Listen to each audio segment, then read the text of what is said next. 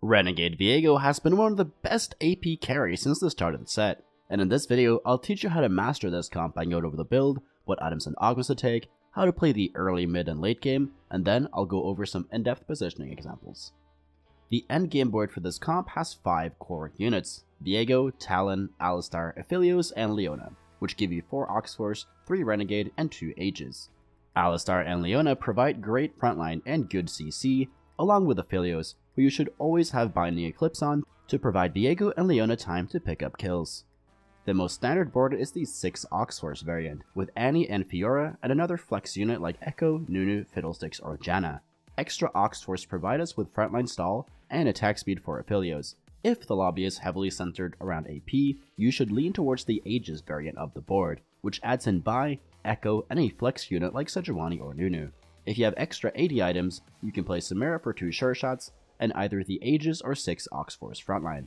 With set 8 introducing hero augments, there are even more ways we can change up our comp. The best hero augments for this comp are usually the ones that already fit with the units we already have on the board. Hero augments are very volatile, so you always want to check the data and tier list videos to determine which is the best for the comp every single patch. In general, you should prioritize support augments of units already on your board to provide Viego more stats. The best ones include those of Leona, Viego, Talon, Camille, Fiora, Bai, Annie, and Alistar. The only good carry augments in this comp aside from Viego's are Alistar or Camille, if you want to do carry her with Viego. Between the 2 Viego augments, the support augment one is generally better, as it helps heal up your other units. Most importantly, Leona, and the carry one is less consistent because of the health threshold. Because of how important getting the right hero augment is for this comp, you should always try to save your reroll for 4-cost or 5-cost hero augments on stage 3-2 or 4-2, and make sure to tailor your boards on the previous rounds to ensure that you get the right choices. Aggressively reroll for Viego, Leona, and Aphelios' carry augments in particular, and don't settle for mediocre augments, as you usually get what you want tailored to your board. There are a ton of ways we can change our board based on other things like normal augments and items, but I'll talk more about that and what you add in at level 9 later in the video. But if you are a newer player, just pick one of the level 8 versions and only play that until you get more comfortable with the comp. Viego is our main carry, so we prioritize making items for him first. He has one core item, and that is Ionic Spark. Spark is amazing as it shreds magic resistance of all units Viego jumps on, allowing him to deal a ton of damage. His second item wants to be a healing item. Hodge and Gunblade are both good. Hodge is better if you lack damage on your Viego, while Gunblade is better if you have sufficient damage. BT is always worse than Hodge and Gunblade, but don't be afraid to slam it if you have no other good options. The third item should be a damage item. The 2 best options are JG and Deathcap. Both are good, but prioritize JG if you already have AP from your augments like Battle Mage or Stand United. Other decent options for damage items include Titans, Archangels, Giant Slayer, and Guardbreaker. After making items on Viego, you want to prioritize tank items on Leona. Leona's spell is amazing, as it can take out super tanks that Viego cannot deal with, like mechs and itemized Sejuanis and Zacs, but she dies pretty easily without any items.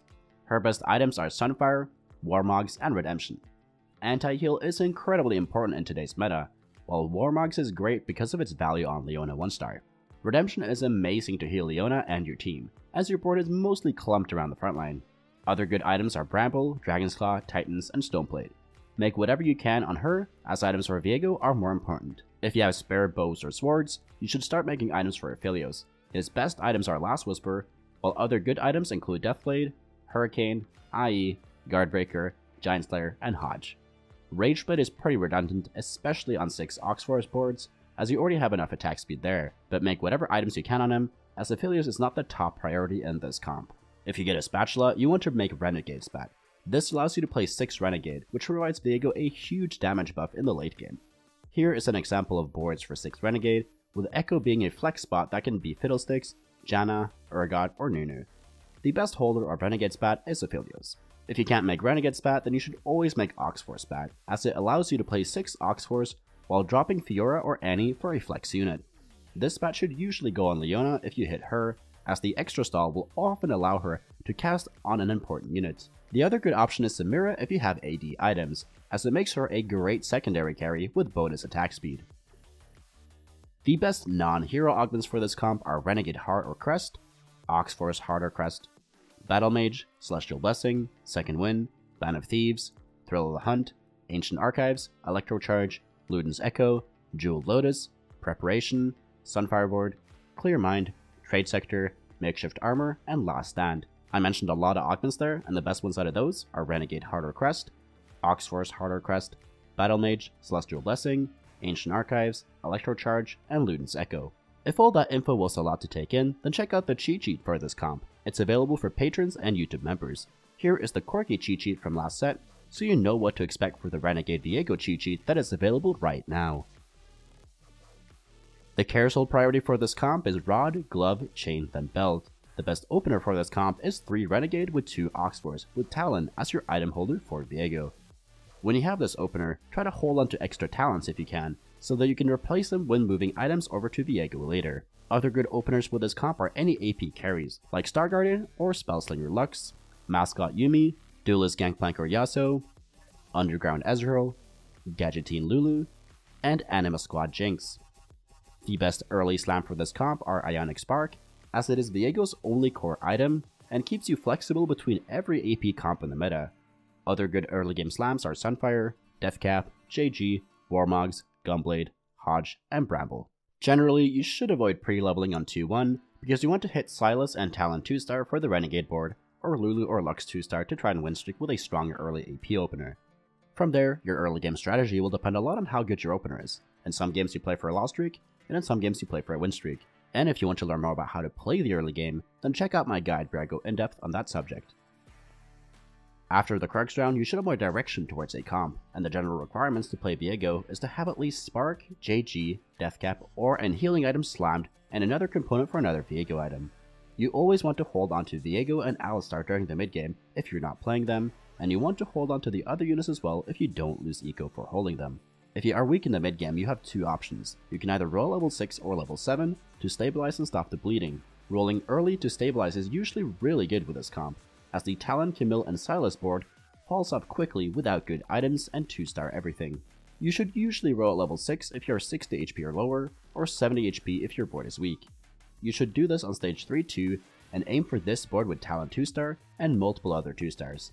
Here is another board with Yuumi carry that can also work around the mid game, but any AP carry will do, so don't tunnel on Renegade units. If you roll at level 7 instead, you can do this on either stage 3-5 or 4-1. Which you pick depends on how much HP and gold you have. When rolling at level 7, you want to aim for a board like this, where you stabilize off of a Viego 1-star and an upgraded frontline with units like Alistar, Vi, Sejuani, Rammus, Cho'Gath, and Zac. During the mid game, it's also important to scout, so we can see how many other people are playing Viego. This comp can support 2 to 3 people, so if you see more than that going for it, then consider pivoting into another comp like Spellslinger Talia, or a flex board with MF or Acel carry. On stage 4-1, you want to be level 7, and from here you have 2 different options. You can either roll level 7, or you can go for a fast 8 and roll there. With this comp, it's much better to roll level 8, because our carry is a 4-cost unit that needs to be 2-starred, and we also need legendary units to spike our comp. The games where you roll level 7 are when you're 60 to 50 HP or lower, you're loss streaking, you cannot go level 8 on stage 4-2 with 30 or more gold next turn, or if a lot of other players are rolling down here as well. In most games in set 8, you should be rolling at level 7 to stabilize, as the tempo during stage 4 is incredibly high. This is because reroll comps start 3-starring their units here, and player damage has been increased from previous sets. When rolling, try to stay about 10 gold so that you can go to level 8 on stage 5-1, or else we will never get our legendary units. If you manage to hit a strong board without rolling too much, you should aim to go level 8 on stage 4-5, otherwise you should go level 8 on 5-1 and roll for the rest of your comp there. If you end up going for a fast 8, you should roll for a board like this, if there are a lot of AP comps in the lobby. If you can manage to 2-star frontline units like Zac, Rammus, or Cho'Gath, they can work in either comp as well, and Fiddle and Urgot are good splash units in for CC. If you hit a Renegade spot, you should look to play towards this board when you hit Leona. This provides a ton of damage to both Viego and your whole team, so always play for this if you can. If you hit an Oxforce spot, you have 3 options. The first one is to put the spot on Leona or Echo, and play the standard 6 Oxforce board, and drop Fiora or Annie for a flex unit. Nunu is usually the best flex unit for 2 mascot, Vi is great against AP comps, and generally good CC or tank units like Urgot, Fiddlestick, Zac, and Sejuani are fine as well. You can also add in Sivir or Samira, but I would avoid doing this if you don't have AD items for Samira or Aphelios. Your second option is to put the spat on Samira and play her as a secondary carry if you have items for her, where you want to roll for both Viego and Samira 2-star and Aphelios at level 8. Do this if you have extra sword and bow items like Hurricane, Deathblade, Last Whisper, and IE. The Ox Force Bat gives Samira a lot of attack speed already, and since she is relying on her spell to do damage, the extra attack speed is unnecessary. If you have spare attack speed items like Rageblade, or other utility items like Edge of Night or Titans, then you should always play Zed as a secondary carry with this board. Most of the time, your hero augment will be for a unit you already play on your board, but in the times where you have one for units like Vel'Koz, Rammus, Urgot, or another unit, then you can generally just replace the flex unit like Echo, Nunu, or Fiddlesticks that I mentioned on each board with a unit for your hero augment. Once you hit your board at level 8 and you are ahead of tempo, you have two options from there. The first one is to roll for 3-star Viego. This strategy is very risky, so I would only do this if you're uncontested, you have a lot of gold after you hit your entire board 2-star on your first level 8 roll down, and you have found at least 5 copies of Viego already. From there, make sure to slow roll above 50 gold for as long as you can, then roll down to 0 gold once you get low on HP. Generally though, this is not recommended, as going to level 9 is a much safer way to improve your board. If you go to level 9, you should just add in an extra flex unit like Nunu, Urgot, Fiddlesticks, Janna, Bai, Aesol, Mordekaiser, or another Viego 2-star. Play Mordekaiser if you don't have Spark or a Static Shiv, and Aesol if you don't have Sunfire or Morello and you need anti-heal. Janna is amazing if the weather is windy, mediocre if the weather is sunny, and bad if the weather is rainy. In general, you should just play whichever legendary unit you 2-star, but windy weather Janna and Fiddlesticks are usually the best. We put Viego on the second row to make sure he's never aggroed first, and in the middle to make sure he doesn't take damage from cornered backline carries. We place Leona and Alistar on either side of Viego, as they are our main tanks and protect Viego the best. Talon can be placed on either on the front lines or second row, but we want him to use his ult, then die to proc the Renegade bonus damage for Viego. Now let's get into some in-depth positioning examples against popular comps. Against the first guy, the big threat is Taliyah. When the fight starts, Fiora should wrap around the Echo, Talon and Alistar should wrap towards the opposing Alistar and Yuumi, the Viego should walk up towards the Alistar while avoiding being CC'd by him, and Nunu will aggro towards the Taliyah. Because the Fiora is wrapping, the Taliyah will ult her, Fiddlesticks, Annie, and Nunu, who should all be clumped around the Echo, keeping our Viego, Leona, and Aphelios safe. The Leona is ulting the Annie, who is usually the main tank. We don't care about putting Viego in front of the Urgot, as he will ult before Urgot and jump away. Against the second guy, the big threat is Yuumi. Yuumi ults her furthest target within 5 hexes, so we put Aphelios on the opposite side to keep him safe. We put our Ox Force units on the edges of our boards to eat the Yuumi's ults, and our strongest one, Alistar, next to Leona to keep her safe, as she is the most important unit for this matchup. Leona is positioned in the front of the Galio, who is usually the main tank.